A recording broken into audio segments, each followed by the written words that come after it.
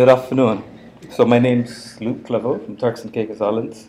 And basically I'm going to be doing the same thing as the other countries, just going to go through the various technologies and geospatial information within Turks and Caicos. As you can see on the slide here, there's only one Azure or ArcGIS-based server within the country, which is a survey and mapping department. Now they, for sensitive reasons, do not share that with any other department within the government or other agencies. However, some of the products, such as the satellite imagery, they are willing to share with us. The roads and transports and buildings, some things they would share with us. But as far as using the server to project our data, our marine, they won't allow that.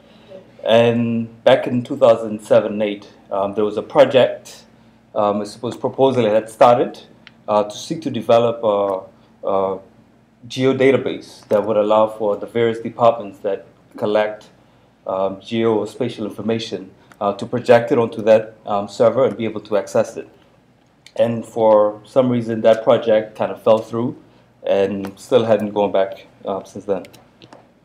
As far as relevant products for CMA2, as you can see on the maps there, we have various reef data, fishing zones, protected area maps, dive snorkel sites, coastal habitat maps, land use cover, as well as various other research, marine research, related research, as well as coastal zone related research that the CMA would be able to project through its platforms.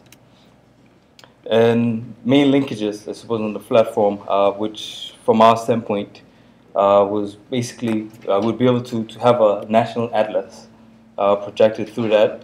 And the main link would be through ministries of, through sub-departments such as the Tourist Board National Trust, our department, which is the Department of Environment and Maritime Affairs.